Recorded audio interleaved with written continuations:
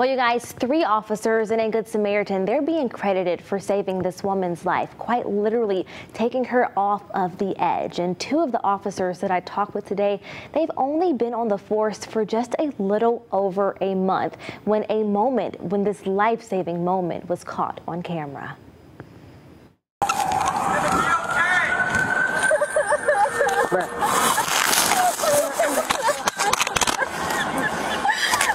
You're okay.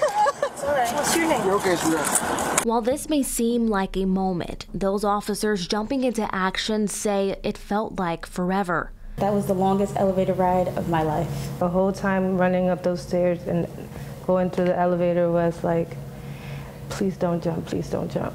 A woman was spotted on the ledge of a New Haven parking garage earlier this month.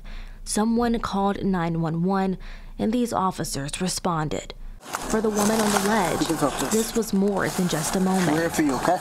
It just seemed like a weight was lifted off of her. Probably not all of it because she still has some work to do, but it was different from when we arrived. 2 of these officers have only been on the force for just a month, already using their skills to help a community in need. We want the best for you. And by all 3 of these officers being in the right place at the right time, the woman's story is still being written. Mental health is real, and it presents itself in a million different ways.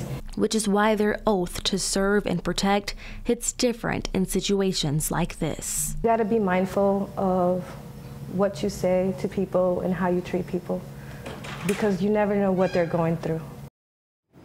And both of those officers really credit their other brother-in-arms who was there, Officer Aviles, for helping bring the situation to a quick and safe resolution. In the studio, D'Andrea Turner, Fox 61 News.